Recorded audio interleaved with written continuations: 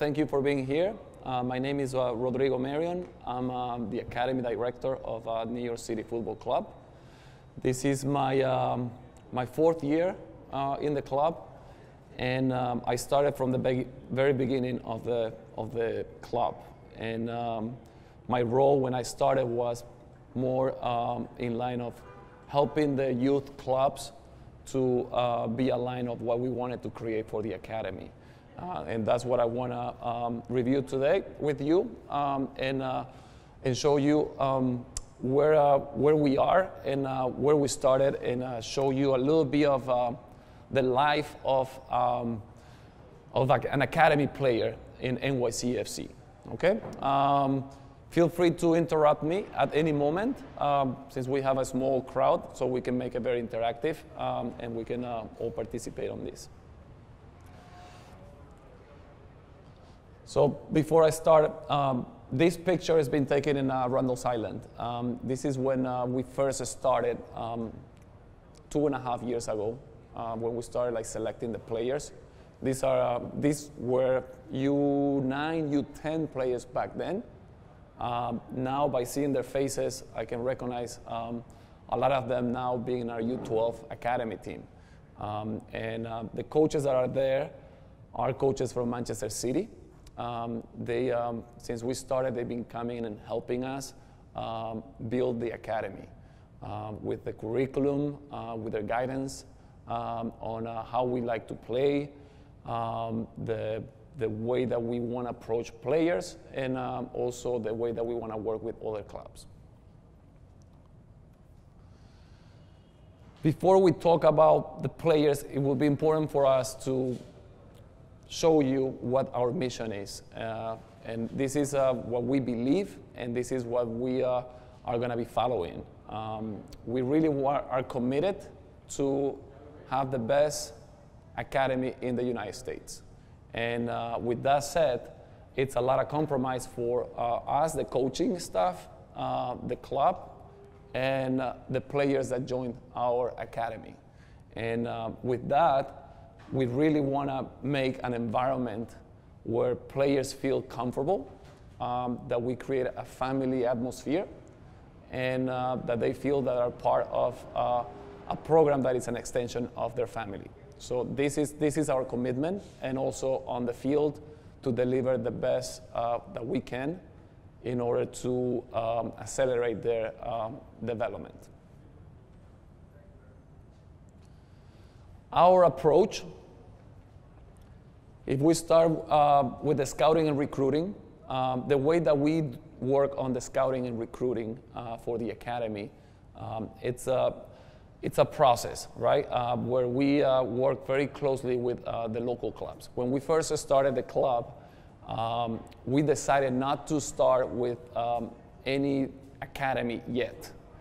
We wanted to build relationships with local clubs, and we wanted to understand the local needs. So we did a lot of research on what was needed in the area as far as competition, what we needed to teach on kids, and what we needed to understand on the local communities. So once we passed that stage, we started selecting the players from those clubs, the clubs that we had strong relationships, and started building what our academy is now. And that was a long process. It took us a couple years, and now we're in year 3 of this, and now we can say that we have a full-grown academy from U12 to U19.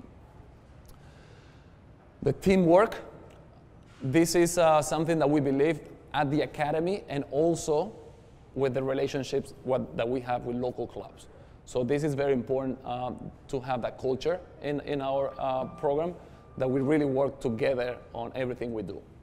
The development, these are the technical aspects of how we deliver the sessions, and how focused we are on this area for the players. The respect, immediately you will sense that when you come to our academy trainings, how players conduct themselves with adults or anybody that comes to training.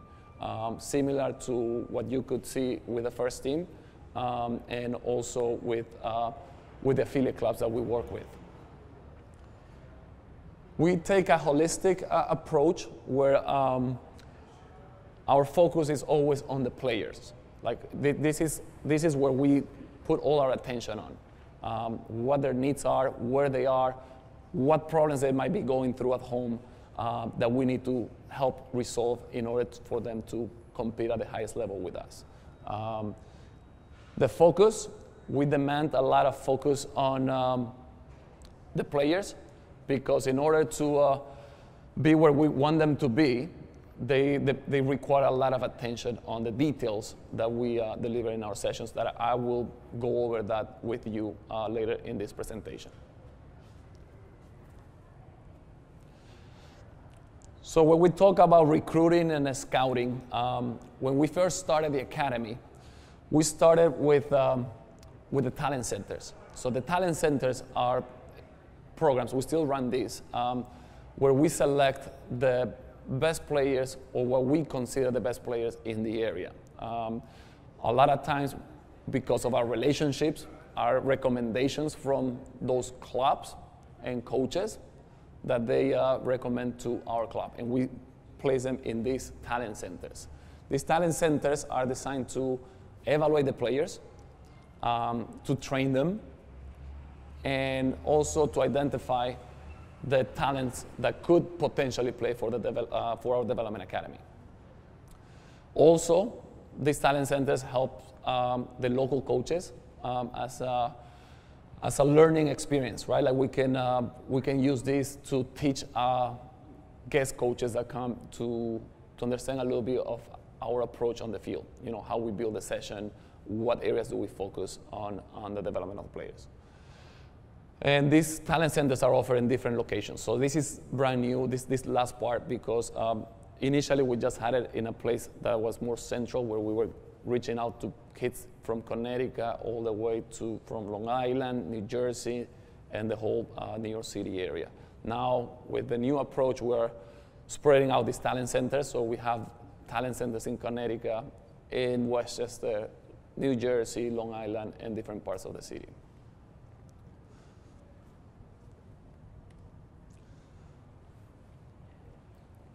We work very closely with 6 clubs in the area. I will show you later the map where those clubs are located. The 6 clubs that we work with, the 2 that are located in Manhattan are Downtown United, Manhattan Soccer Club. In Queens, Brooklyn area, we work with Mid-Oval. In Westchester area, we work with New York Soccer Club. In New Jersey, we work with TSF Academy. And in the Rockland County, we work with World Class. With World Class, we have a strong partnership. We also run our girls program, our girls academy with them. And they are located right across the street from where our first team will be training starting next year. How we work with our affiliates, we have a lot of interaction with them. We have a very strong relationship with their technical staff. And what we work with them very closely is on the technical area. So we created a league for these 6 clubs where they compete from ages 8 to 11 and in an environment that is controlled. When I said it's an environment that is controlled, it means that we oversee the technical requirements of the game. So oftentimes in our research, when we came to New York City, and we identified that the leagues were running different formats. We were seeing U10s playing 11v11 in a large field. And we were scratching our heads and thinking, like, are these kids gonna learn the game in a space that is so open and they're not being challenged? You know, the first 5 minutes they get tired and then they stop playing. Or some cases we were seeing that they were playing in big size goals. The goalkeepers were this big, and players are smart, right? Like they start like kicking over and then just celebrating. So they were not challenged. So that's what we realized, and we came back and thought like, okay, we gotta do something about the competition, because yes, we can influence the training, but it's no point if they train the right way when on the weekends they go and play in these formats. So we really need to create something for this class where they can connect the pieces together. So we created that league. This is the 3rd year of the league. It's been running very successful, and I will explain later on the details of the league. Other areas that we support the clubs, it's creating a clear pathway. When we talk about a pathway, it's players that are doing really well in their program. We gonna go invite them to our academy trainings, and if they really perform well, we retain them in our academy. So that's the system that we've been working in the past 2 years since we started the teams in our academy. So I would say 70%, 80% of our players come from affiliate clubs. And that's a very powerful message, you know, for kids that are starting to play at the younger ages, to start filtering them in these affiliate clubs. The same thing happens both ways, right? Like some players that come to our to our academy, the NYCFC Academy, and we feel that they need a little more work or playing time. Then we speak with these affiliates and we talk to them and mention about them going back to those clubs to get a little more minutes on the game and maybe develop a little more before they come back to us. So it's a lot of interaction with them. Generally, what's the roster size for any given age group within the academy? Very good question. So what we believe in our academy is to challenge the players, and we maintain our roster size very small for the reason of giving them plenty of opportunities to train and play more on the weekend. So that's typically, depending on the age group, the U12s play 9v9. We have 2 teams at the 9v9, is required by the federation. We hold like 22 to 24 players for the U12s. And then from U13 to U15, we keep the rosters between 16 to 18 players. And then from U17 to U19, which are the older players, we have a lot of them going to national camps, which make it very challenging for us to maintain small rosters. So on those 2 ages, we bring a little more players. And also the first team, they require a lot of players to train with them, and a lot of the U19 train with them. So we need to keep a little bigger roster. So for those ages, we have 20 to 22 at the U17 and the U19. The way that we structure our rosters, we tend not to just get one age. Like let's say the U12s are kids born in 2006. We don't overload with 2006. So we balance it. So we bring half of the players. We try to bring half of the players 2006, half of the players 2007. So we start like preparing the next generation of U12s for the next year, that they can be the leaders to support the up and coming pool. Same thing we do with the older ages, 13 to even 19. If I show you the roster of the U19, all those players are born 2001, 2002, and they're competing against 99s. So it's a big challenge for them, but that's what we want to create on them. I mean, we want to win the tournaments. Yes, we want to win the leagues.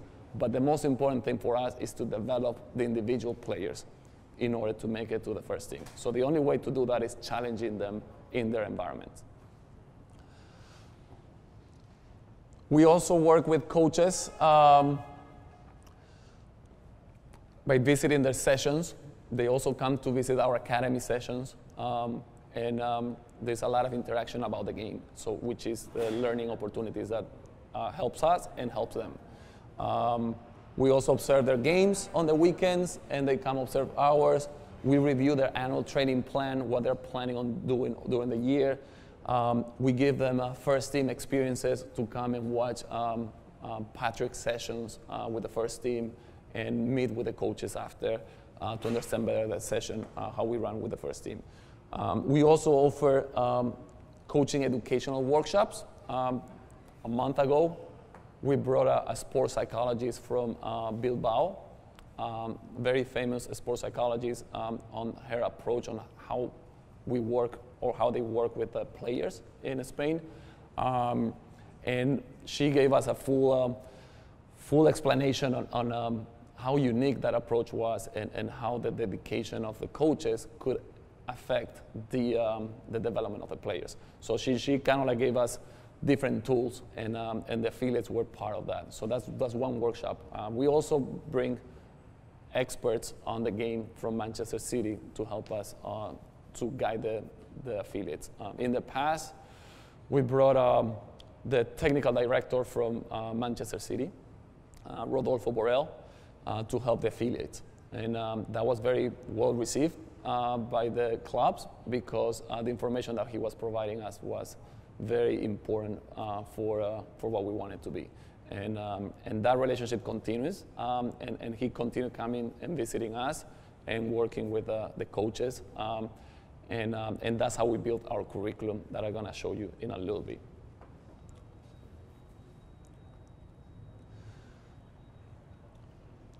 So the City Development League, this is the league that we started 3 years ago. And that's the map where our affiliates come from. So this league is designed to work just with these 6 clubs. And the reason that we created this league, as I mentioned earlier, is just to create a healthy competition for the players, where the focus is more on development versus just competition. Oftentimes, as part of our research that we've done before we started all this programming that we have in place, was that people were focusing so much on competing at the younger ages that they were forgetting about the development part. So that's where we decided also that this league was going to be very helpful for these clubs to enter and to focus on just preparing the players during the week. And then the weekend is just a test for what they were being taught during the week. And that's the approach that these clubs have on the league. And how we organize this league, it's very simple, right? Like each club hosts on the weekends their games. So 3 of them will be hosting, like let's say this weekend, and the other 3 visit, and they keep rotating. They play twice in the fall, twice in the spring. In the winter time, we have an indoor place where they play once a week in a 5v5, but they still work together. And we also organize 2 tournaments, that are one in Columbus Day weekend and the other one on Memorial Day weekend, where we bring outside competition. So we bring teams from Philadelphia, from Boston, upstate New York, and we get to test our affiliates or these clubs with outside competition to see where we are, because we compete and we train among ourselves. We want to know at what level we are in comparison to other places. The formats, we play 7v7 at the U9, U10, and U11. And as they develop, as they get older, we increase the times. As you can see, it's not a regular game where there are 2 halves. What we created 4 quarters. And why we did that is because we want to have a lot of coaching in between. So we want the coaches to really be able to communicate to the players what their expectations are, and making the players own a little bit their development by having that interaction among themselves in between the periods, and discussing a little more about the game, versus just having the coaches on the sideline screaming to the players and getting the players a little confused and not knowing what's going on. The coach is saying one thing, the ball is here, the opponents are coming at me. So it's kind of like teaching them that the interaction, letting the players play more on the field, let them find out about their solutions, and in between the periods, having the coach give some feedback to the players and have an open discussion with them. We also increase the times just because we want to challenge them physically as they get older, and that helps them to also manage their energy during the games. At the U8, we don't play in the league because we feel that they're too young to be traveling. So what we created is for them to play 4 times in the fall, 4 times in the spring, where we host in one location. They all come together and they play in a 5v5. It's very informal, no referees, where we make them play with the formats that we like. And it's the coaches are like helping each other on that from the different clubs. So it's a very much a close environment where our focus again is all about development. If you have any questions, feel free to interrupt me. Just a quick question. How does that compare to what they do in Europe or South America at the same age? This is a very unique approach. What we created here, we haven't seen in other places. I mean, this is something that with our research in New York, we kind of like find out that because those were the needs in this area. We haven't seen other clubs that have created leagues for their affiliates. Yes, there are other clubs in Europe, in South America, where they have a strong relationship with affiliate clubs. And they have that interaction of exchanging players at any moment. But they never created like this, what we call the zone 1, the 12s and under, to kind of like work together for the development of players. So on that note, in the European model, don't they have like any given academy a much larger squad with multiple teams within that? So in essence, this affiliate system is sort of accomplishing that. Absolutely. So some professional clubs, because they don't have the relationships with local clubs, they're forced to retain larger pool of players, right? Where they can kind of like keep them a large roster, but at the end they struggle because they can only play a few players. And there's always players there that don't get the playing time and they get upset for not playing, and it delays their development. While they could be playing for another club and getting their minutes on the field on the weekends and being challenged, right? Yes, training is important, like having a large pool and training during the week is phenomenal, but the players also need that competition on the weekend. So if you restrict players to have that, you're really affecting their development. So our academy, these are the ages that we have: U12, 13, 14, 15, 17, 19. And this is the first year that we have a full-grown academy. We started with one team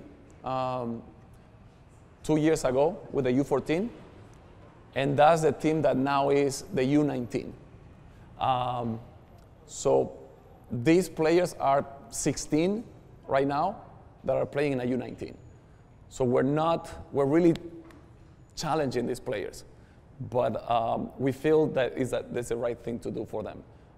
Sometimes we challenge them too much, but we feel like in the long term, it's going to help them.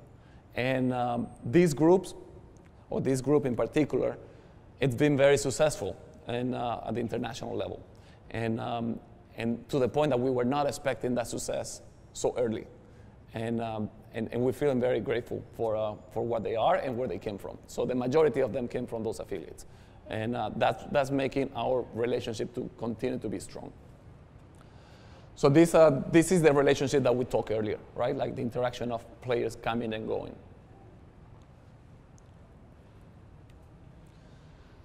So this map reflects where our players come from. Yes? Sorry, just a quick question about the previous one. So when the kids that are chosen for one of the academy teams, the academy team trains together. They don't train with their local club team? That's right. Once they get selected to be with New York City FC Academy, they don't go back to the affiliates. You feel like they need... Halfway through the year, we discuss it internally, and some very few cases, we feel like they need to go back to the affiliate to continue and getting more playing time. because with us, they're not going to earn it. Like, they're not going to have it in the remaining part of the year or the upcoming years if it's at the end of the season. I guess along those lines, so if an academy player sprains an ankle, they're going to be gone for a month. Do kids get a quick call up, where they're just there for a short period of time, but then they get sent back? Well, when they get hurt, we keep them in the club because our medical team.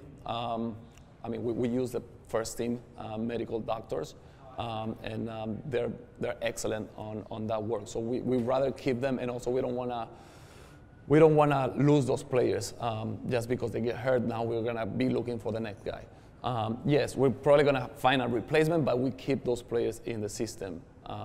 So that's something that we're really careful, on how we maintain the players. I meant more from the affiliate player. Yeah.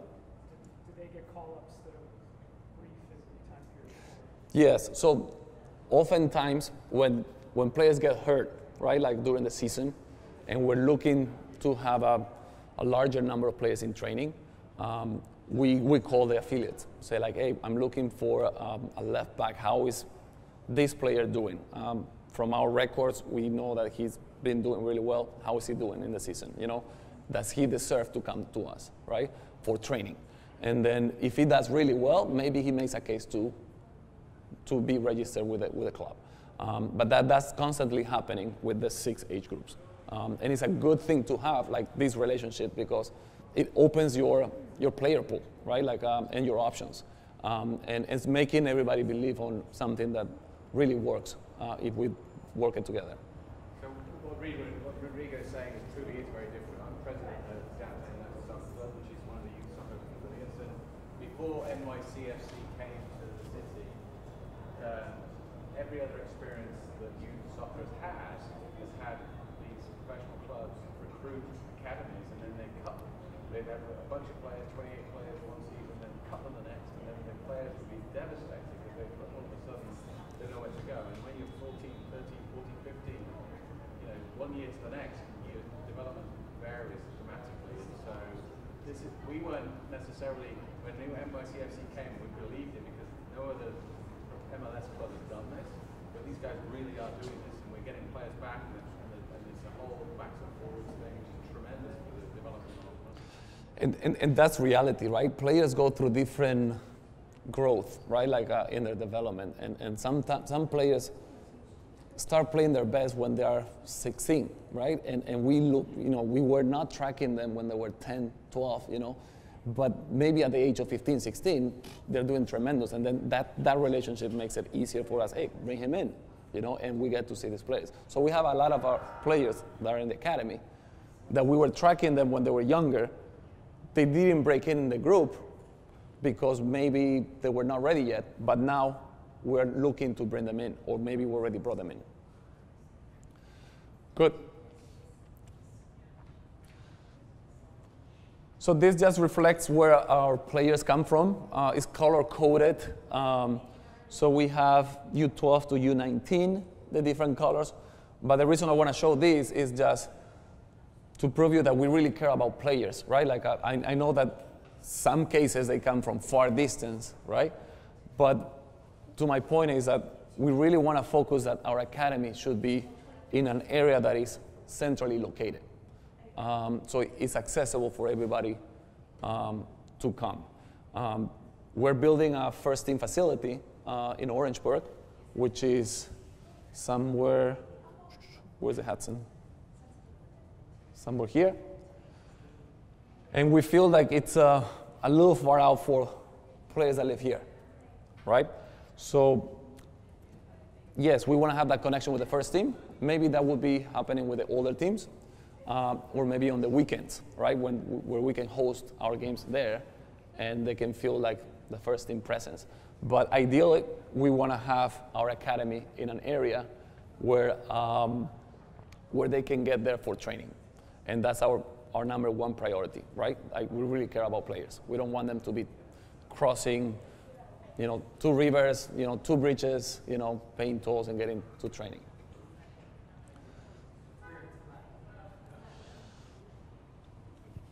While we look in players, again, we're not just looking for talented players. Oftentimes people get confused about, hey, my son is very talented. He's the best in my club, right? Or is the best in the club where he plays or the league. Yes, that's phenomenal. That's one step. But we have other aspects that we look in players. And for us, these other aspects are as important as the talent. So talent, what we categorize talent is into 4 parts, how well that player understands tactics, right? Technically, if they can manage all the technical requirements for their age. The fitness, obviously, right? But that's not a strong pillar on that. And the psychological aspect of the game. The other 3, the discipline. What we've been experiencing is like a lot of talented players come and they feel like because they have talent, they don't need to train hard. They don't need to slip their hours, right? And for us, those players are not going to make it, right? Because we know and understand that discipline is a big aspect of the development of a player. So that's something that, as we identify, we correct on players, and we make them understand a little bit about if they really want to be professional, they need to maintain these aspects of the game. Nutrition, the appearance, how they present themselves, is very important. Then the attitude, the way that we like to work, right? Like we would talk about being like working as a team. If they're not humble, if they're not people that are willing to work together with others, to be competitive, I think these are aspects of the game that we really value on players. And the last one, but not the least, is the coachability abilities of a player. Our approach is about helping players to receive and give feedback. So if you come to one of our sessions, you will hear the coaches interact with the players a lot during the session. And it's all about like questioning the players, Do you see that you made the right decision? And the players are trying to understand where the question is coming from. So they explore to the details of their game. So here's where the coaches are working with our players very closely on providing the right feedback in a way that players will receive it well, right? And vice versa. We allow players to provide feedback to other players and work together on that. So a lot of the interactions that we have during the games and during training is this back and forth discussions with the players.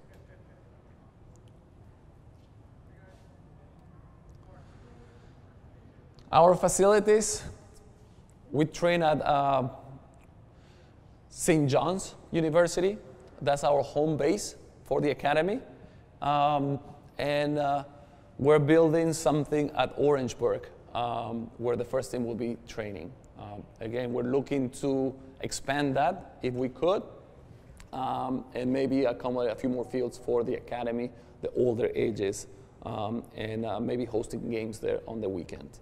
But because St. John's is becoming very centrally located for us, we use that as our training base. Our style, this is what we introduced to the players during preseason, and we continue building during the year. We believe that our players are going to be successful in our academy if they have a confident mentality. Like this is what we re-emphasize with them. Being proactive on the field.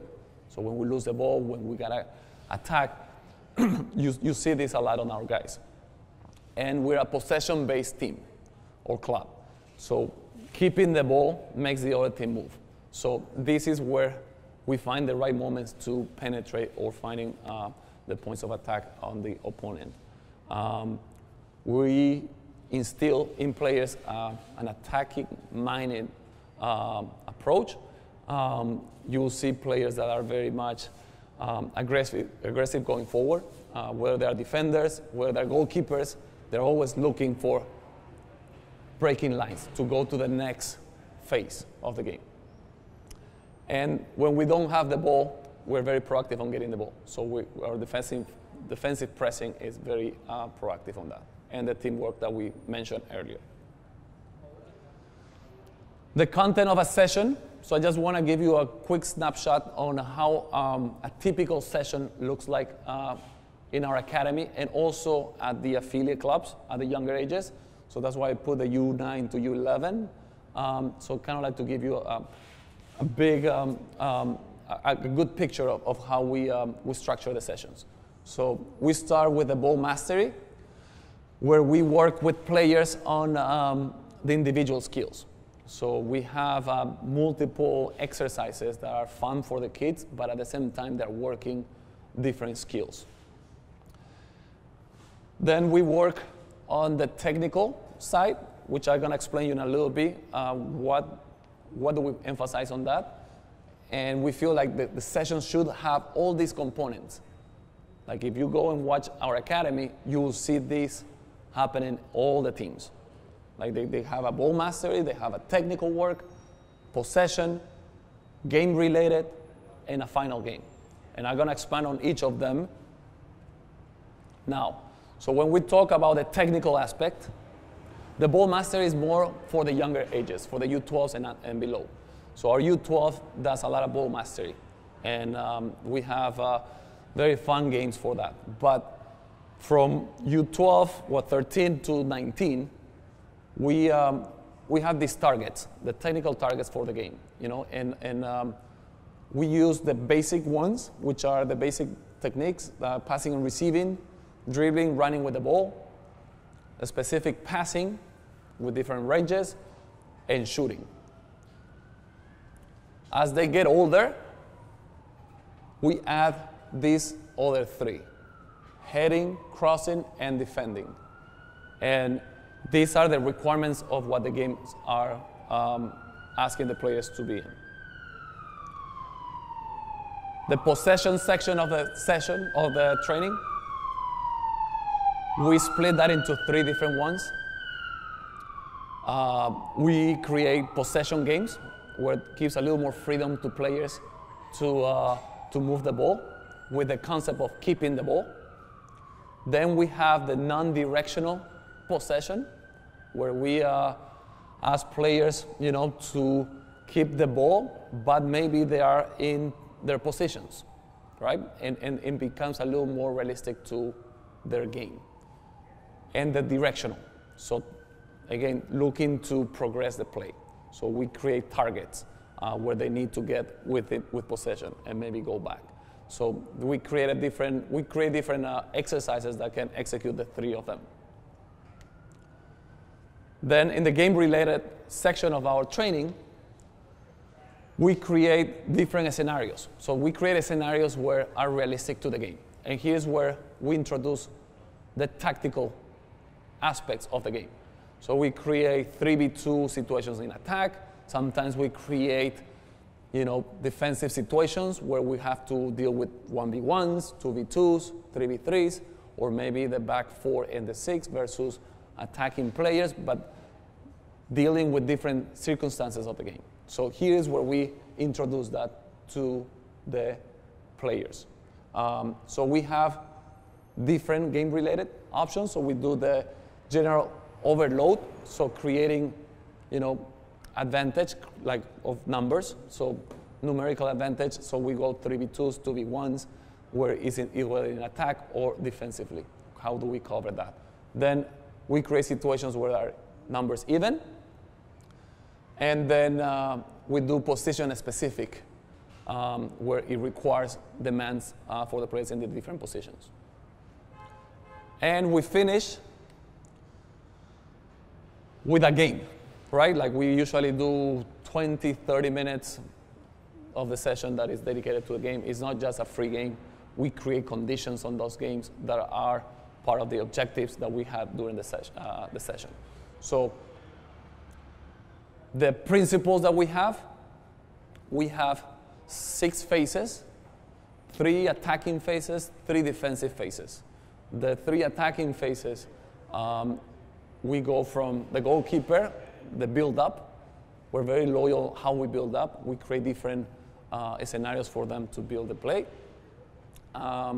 Then the next phase is connecting lines. So it's looking to connect from maybe the goalkeeper to the midfield or to the forwards, or the defenders to the midfield to the forwards. So it's looking how we break lines and how we can take advantage on the attacking on that side. The third attacking phase is the creating and finishing.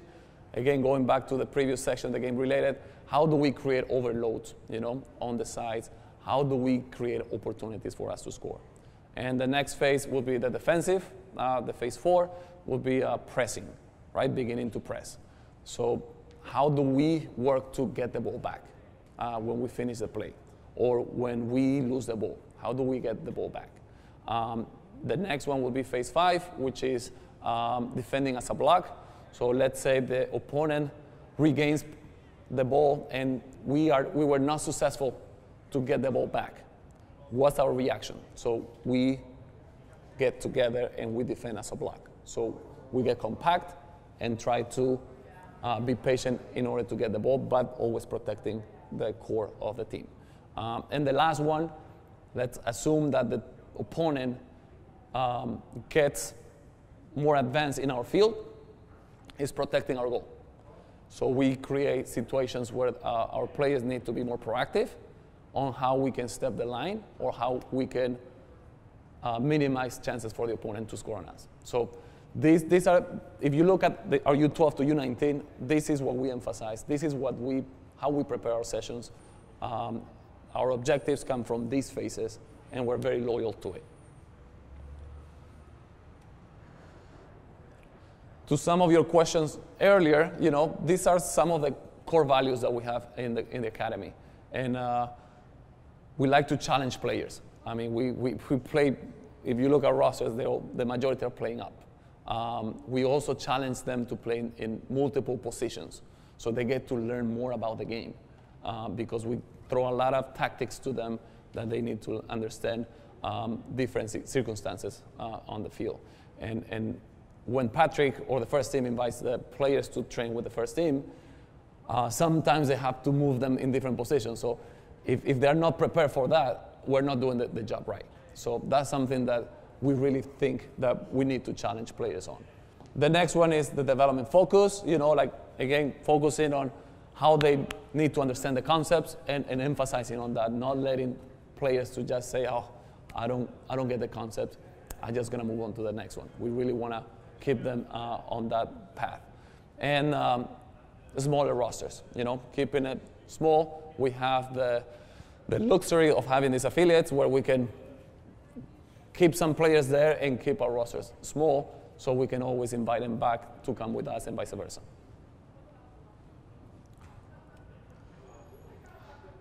On the playing up, this is very challenging, right? Like for players to understand, like some players feel like they deserve to play up, right? Because they're the best player in their age group and here and there, right? So what we create, our internal policy, is that we must see these 5 components before we decide to bring a player up, to be challenged to play up. So first, there needs to be they need to be capable of keeping up with the physical aspects of the game. We don't want to expose smaller physical players to train with bigger guys that might affect their game in confidence, or physically they could get hurt, right?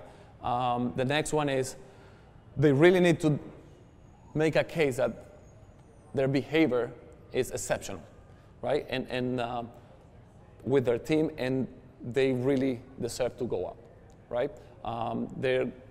It's important for us to emphasize on that and making the teams to work towards keeping a good environment, a learning environment in the academy. Being consistent in training, the habits of training, because if they play up, it's going to be more challenging.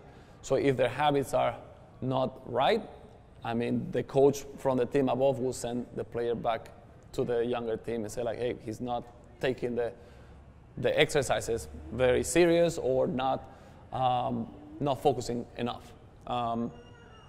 Outstanding performance, so games is not, it's important for them to really be good on not just in training but also in games.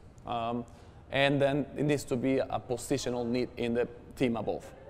So if there is a need for a left back, and we have to look at the team below and see, that's our first option, before we go to an affiliate and look for that. So we go to the younger team and say, hey, does he have the qualities or the 5 characteristics that we look for them to play up?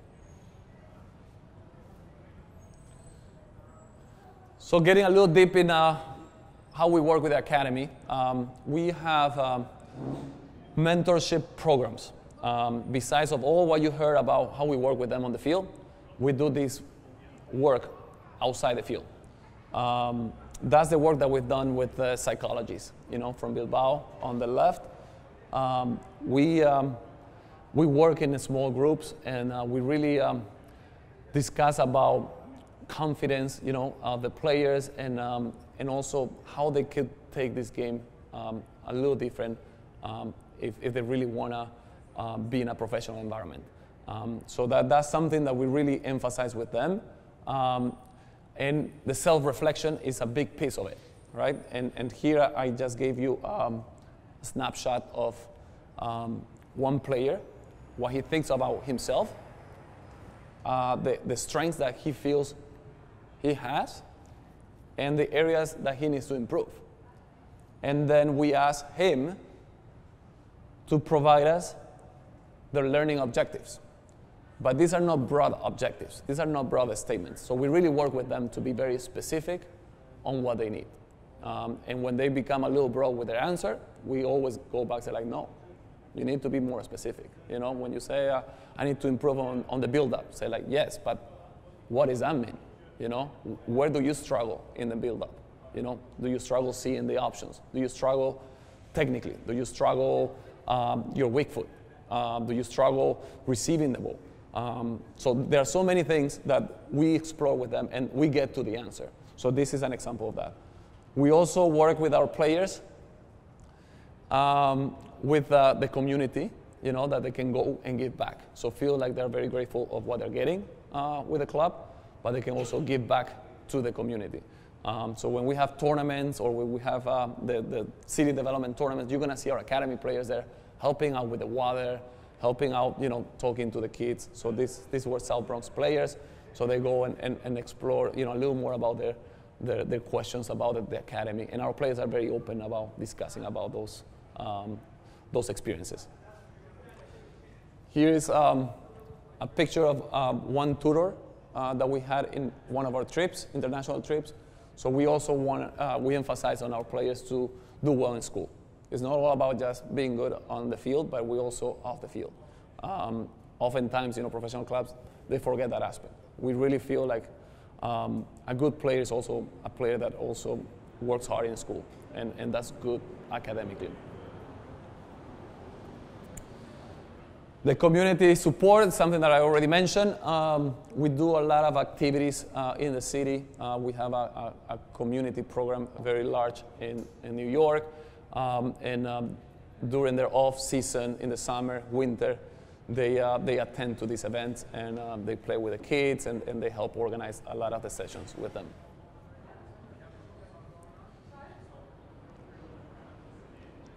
I just wanted to show you a little bit of our academy. These are team building activities that we also do.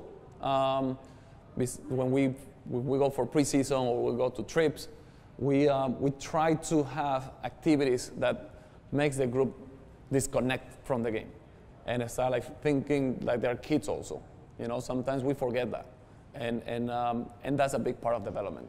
And that's important part of development is to make them feel like they're friends and they're working together. And yes, besides of being in a professional academy, they're kids, and that's the number one thing that we want them to reflect. So this picture, we were visiting a farm in Connecticut during preseason. This picture is from Lake George upstate New York. We went on a boat, and we were like just playing there, you know. So the kids were really good on that. And this is one of our international trips in South America, in one pool, in one resort that they take us where there were rivers and different things. Talking a little bit about the international experience, we feel like this is an important aspect of the players to start understanding what the demands of the game are. And this is something that we value a lot, you know. Yes, we're going to these tournaments to represent the club, but the learning of these players in these events, it's huge, it's tremendous. Like when they come back, they come completely different because they learn about the culture of other countries. They learn about how people in other countries live the game. And they also learn about the hunger on players that want to be successful in soccer. And that they bring it back with them. This is from a trip that we've done in South America. We went to Bolivia, a famous cup called Tawichi. They've been having a U15, they call it World Cup, for the past 25 years. And it's by invitation only. So we were invited to participate there, and we did fairly well, considering all the conditions that we were exposed, which were great for us to learn. The conditions of the field weren't the same that we have here. The players that we play against, they were hungrier than our guys, and our guys learned a lot from them. And we also learned about the passion, how people were taking so serious the game in that country. To the point that the whole city was focusing on the tournament. So the games were like, we had 10, 15 people watching, 15,000 people watching the games. The opening ceremony were like 25,000 in the stadium. And for our guys, having the media coming, filming, going back to the hotel, turning on the TV, seeing themselves there, was an experience that, you know, like you don't live in other places. Or they were invited to go to shows where there would be morning shows where they would have to talk about their experience in the tournament. So those experiences happened there. And the players competed well as well on the field. But the most important aspect is what we generated during the trip.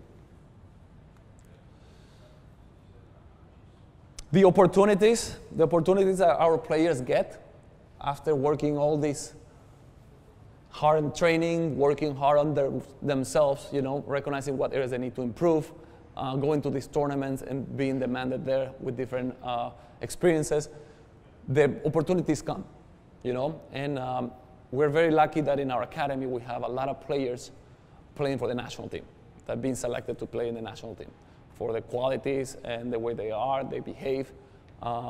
We have approximately 18, 17 players that are part of U14 to U17 national teams, and it's a very large number of players in one club going to the national team. We also had a lot of our players going to train with the first team, and they're very young, you know, they are 15, in some cases 14, 16, training with professionals. And this is something that the club believes, you know, from the first team all the way to the academy, that we're not shy about giving these experiences to our players. So everything that we've been working from the affiliates to the academy to the first team, it's actually connected. Yes. As far as being called up for like the U.S. national team pool, how does that work? Do you recommend players, or does the U.S. send like scouts to view the NYCFC players? So the way that the federation recruits players for the national teams is they have a scout. The league where we compete is run by the federation. So every game they have one scout observing the game. And from there they select the players that they like, and they enter into what they call training centers. They're run every other week in the different parts of the country. And those players that get selected from those games go to those training centers and they get evaluated with the other kids that have been selected from the other clubs, professional clubs, and some non-professional clubs. And then from there, they make their recommendation to the national pool. Then in the national pool, they go for a week or 10 days, depending on the age group, to LA, Florida, depending on where the camp is, and they make a decision on the players that they want to continue bringing to camps.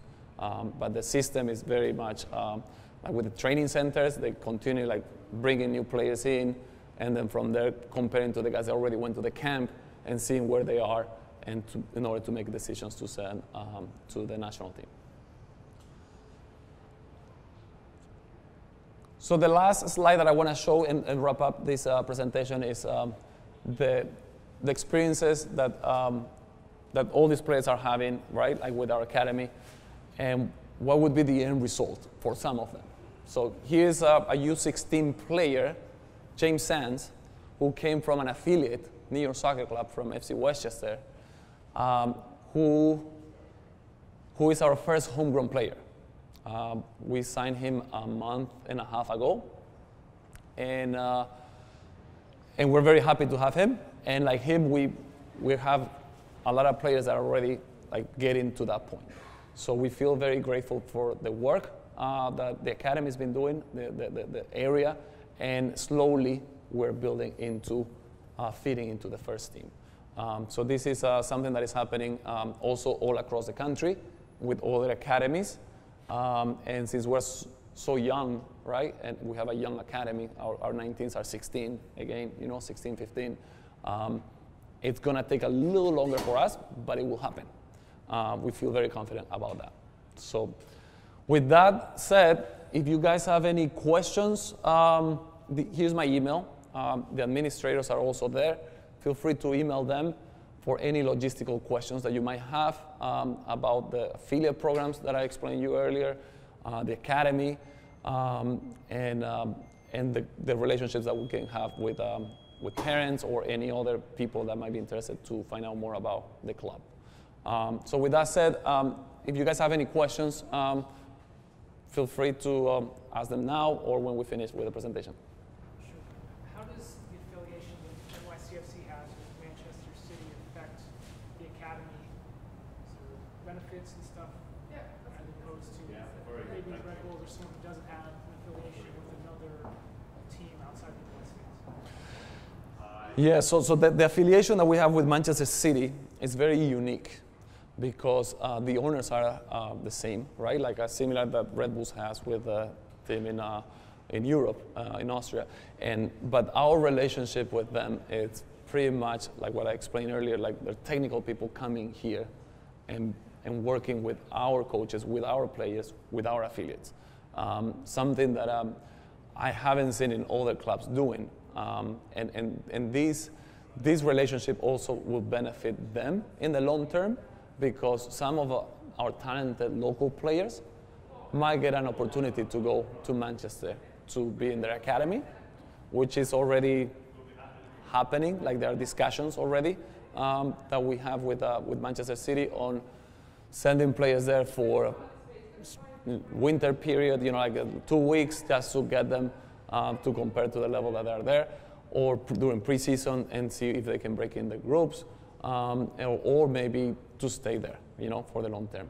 We also have other clubs in our network, in our City Football Group. We have one club in South America, we have one club in Spain, one in Holland, in Australia, and in Japan. So that kind of like opens up a little bit the pathway for these players, where they could go, right, as they get older. So it's very unique. It's not just one club. So we kind of like expand it because it's very multicultural, right, facets that we experience here with players in New York in particular. So some of them might fit in well in Manchester. Some of them might fit in better in Spain, or maybe here, right? Like so those are things that at least we have those options, right? Like it's not just only Manchester City, one pathway for the players. So that requires a lot of work, right, for players to make it to Europe. Yes, that's our target, right? But we're not pushing it too hard, right? Like we don't want to get crazy about, hey, they must go there, you know. So we really want to wait for the moment, the right player to go, and then slowly build it from there. With the same ownership group, clearly Manchester City is a bigger team, and MLS is trying to grow, and NYCFC is trying to become a bigger team. But does that provide much more resources as far as how the academies are funded? Absolutely, absolutely. So the resources, like the belief on the City Football Group is player development. So this is one of their pillars of their investment. So they truly believe on what we're doing here, exactly the same they're doing in the other 5 clubs. And that's a big part of their investment. And we're very grateful to have that support.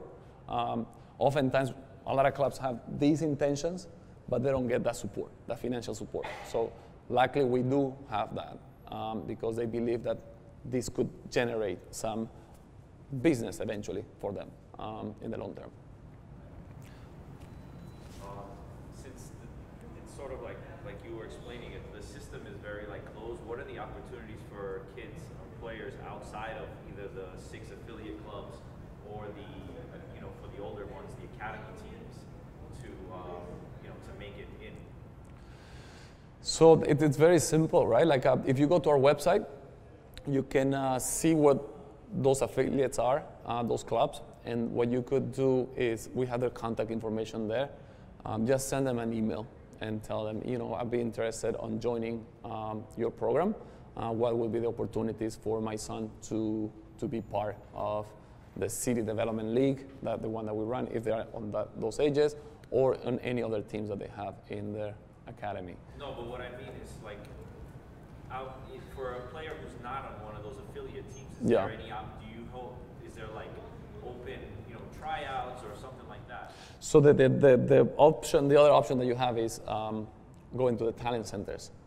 So if you go to our website, you will see the links to those talent centers, and we're starting slowly to diversify those. So I think we started in Westchester area, where there is a couple locations there, maybe one in Queens or Long Island, and we're looking to expand here in the city and other places. So if you can go there and kind of send an email to whomever person we have there about exploring more opportunities to get into those talent centers and expose your, the kids that you want to have in the talent centers. Yes. So I guess the question I have, is there a specific entry point year, like when they first opened the U12 team, where there sort of is the most acceptance of new players, obviously, right? Because then every year on, if the players are good enough, they continue. And I would assume, if you come around as a 15-year-old or a 16-year-old, it may be difficult to break into the team because they have a roster and you're competing with kids who are already part of the system. There's that investment from their half and your half. So is there a specific point, kind of if the kid is good enough and interested, that it's most advantageous for them to consider trying to be part of this? That's a very good question. Yes, and you're right. As they get older, it becomes harder to break in the academy, just because of how we work. It's very detailed on understanding on how we play, that somebody from outside, it becomes very challenging to catch up on what they went through. So my advice to parents or players that are outside our network is to join our network immediately at the age whenever they are. Right? If they are young, even better. 11 and under, I would strongly recommend them to go to one of our affiliates, because they have our curriculum, they work with our curriculum, and we support them with that. They are in a good playing environment on the weekend, where we see that their development will be progressing. And also, it's closer to us, so we can see them play on the weekends, and we have that discussion with their technical directors and coaches about their progression. And it becomes easier for us to send them to our talent centers or bring them to our academy trainings and our trainings in preparation to build the teams for the following year. So from there we select players, and those players oftentimes are the ones that we like the most, just because they follow all the criteria that we look in players.